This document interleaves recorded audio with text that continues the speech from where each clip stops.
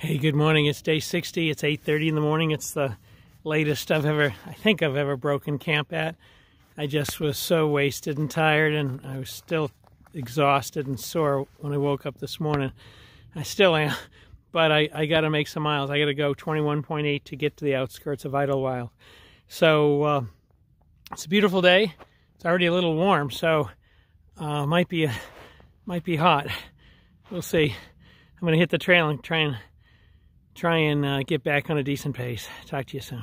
Well, I got to the water source 3/10 of a mile from my tent, which is great. It's a pretty marginal one, but scoopable. There's mini waterfall over here. In any case, I saw that there was a 14.5 mile water carry to the next water stop, unless I was willing to go a few hundreds of yards off trail. So I think I am, because I just don't want to have so much weight. I'm carrying out 2 liters rather than 3.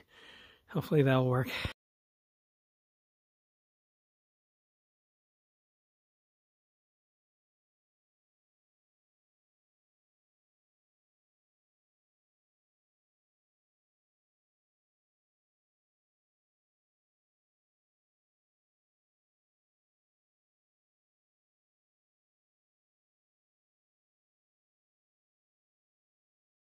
Hey, it's 11:45, and no surprise, I've been climbing all morning, and for the first time ever, I'm starting to encounter trees. Now they're dead, they're burnt, but if I look higher up the hill, I see a few living ones.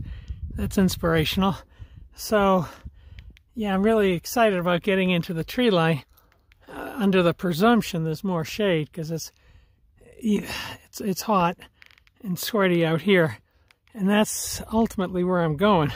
So even when I get to the tree line, there is thousands of feet of vertical going up that I still have to cover in the next few hours. It's pretty sobering, given that I've hiked, 3.5 hours this morning and 3+ hours last night straight up the darn hills.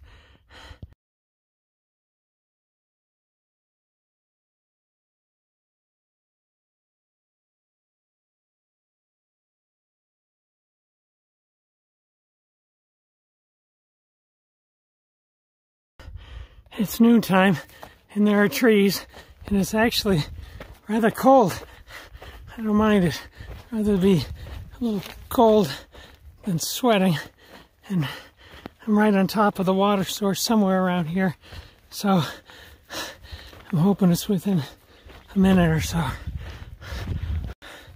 Well, I took a half-hour break to go a bit off trail to get some water, because there's not much. And I sat and rested and had some food, which is good because it's around noontime. So I'm pressing on. This is more pleasant hiking in the woods, although there's an enormous number of gnats, so-called deer gnats, and I still have thousands of feet of vertical before I start heading downhill. I did discover San Jacinta, I think I call it Jacinta, but I think it's Jacinta, is actually not on the PCT, and it's an optional side trail. So I'll look at that when I get closer and decide whether I want to subject my body to more climbing.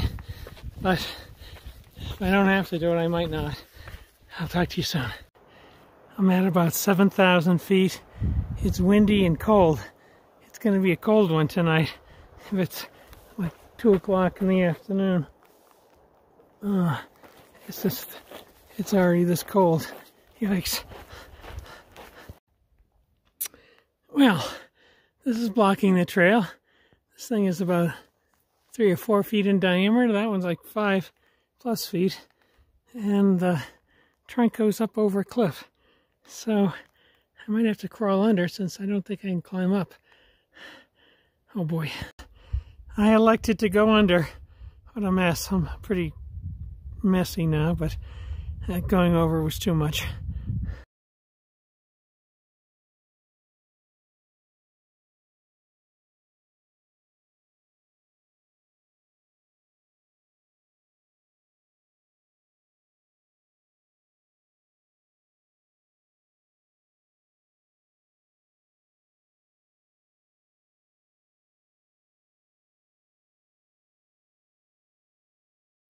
Hey there, it's the end of day 60. It's obviously pitch black.